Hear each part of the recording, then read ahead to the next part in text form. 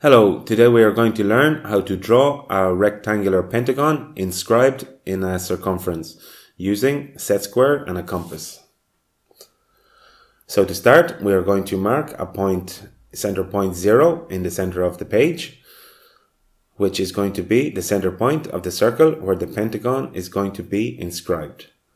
So to continue, we are going to draw a horizontal line through the center point O.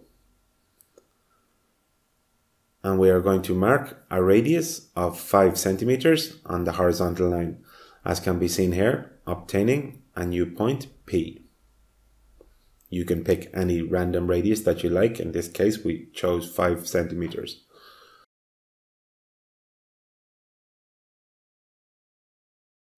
So now we are going to draw the circumference, centering the compass on center point 0 and with the radius 0 P. We draw the circle, as can be seen here.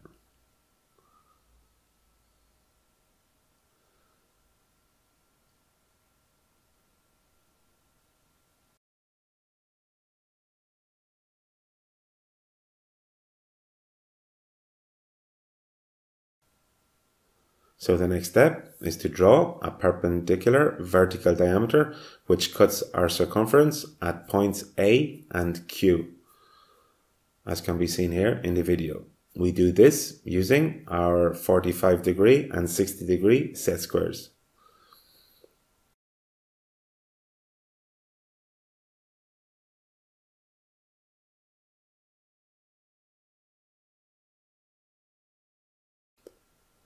So the next step, we are going to calculate the perpendicular bisector of the radius OP. To do this, with our compass set on the point O and a radius slightly greater than half the radius OP, we scribe an arc above and below the radius, as can be seen here. And now, with the same radius and the compass centered on point P, we scribe another 2 arcs above and below the line, which intersect our previously drawn arcs at 2 points. And now we will join these 2 points, and where it cuts the radius OP, this will be the midpoint M of the radius.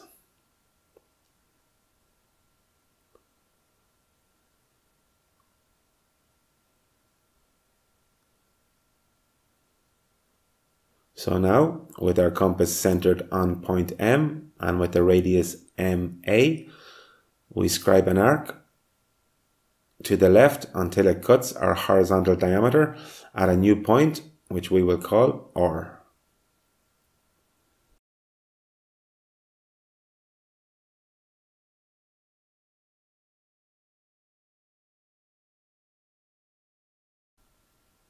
Now, with a ruler, we join point R to point A, and this line segment RA will be the length L of one side of the rectangular pentagon that we want to draw.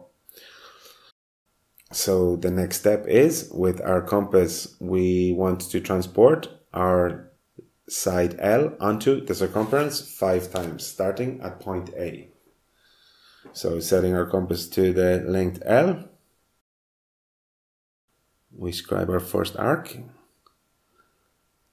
on the left and on the right. And now,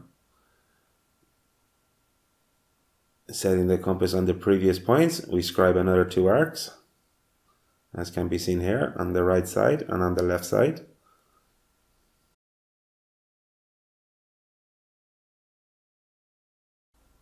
If we have been working with precision and accuracy, our final horizontal line should measure exactly L.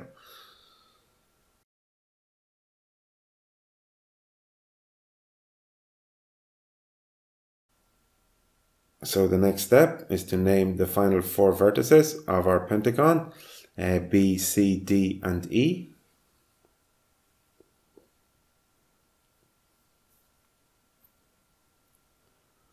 And finally, with a thicker line, we will join our vertices from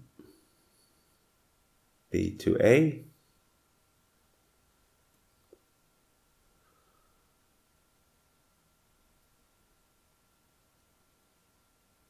from B to C,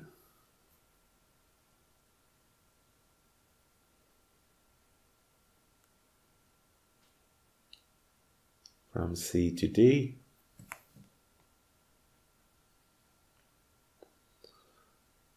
From vertex D to E. And finally, we will complete our pentagon, joining the last two vertices, E to A, or A to E.